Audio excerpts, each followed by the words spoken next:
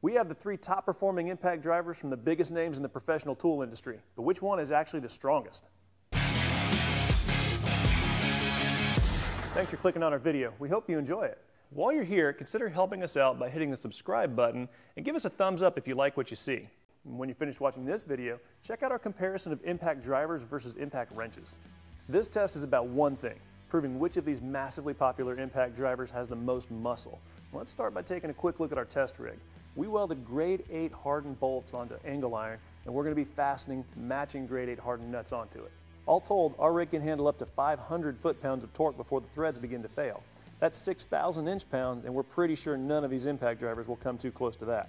To fit a socket this big, we need a 1/2-inch square drive adapter, and we're using Makita's XPS adapters to get the job done. Makita designs these specifically for high torque impact drivers, and we've had good success with them. This kind of hard stop test that we're running is going to be a good challenge for them though.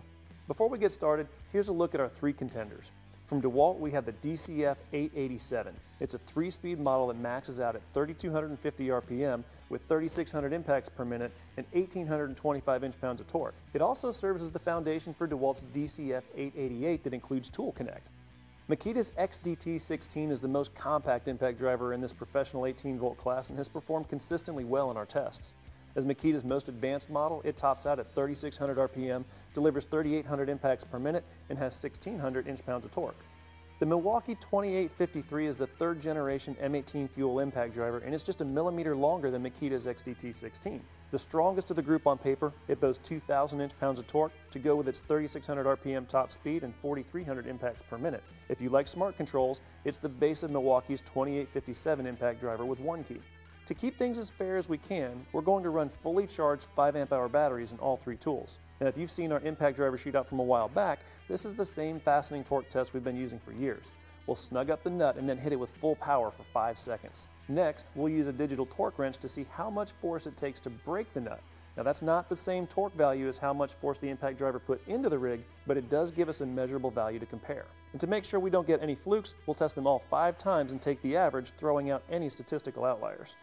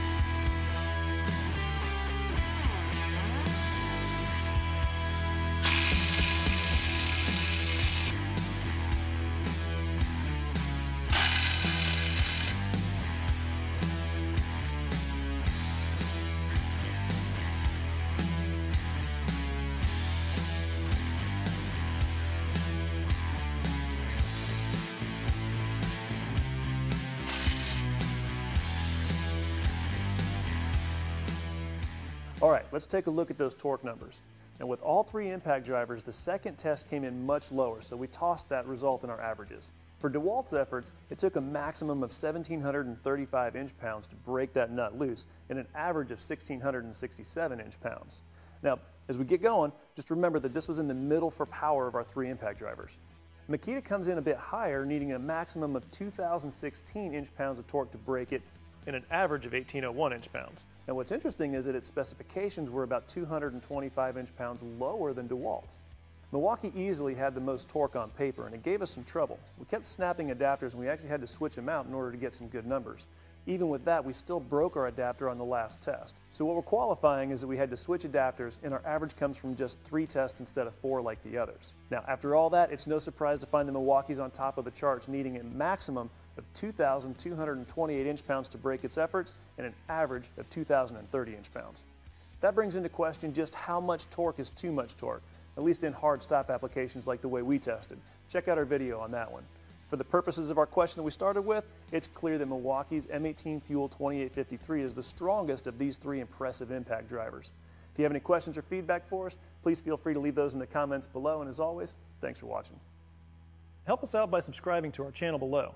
If you enjoyed what you saw, hit that like button and turn on notifications to stay up to date on our latest videos.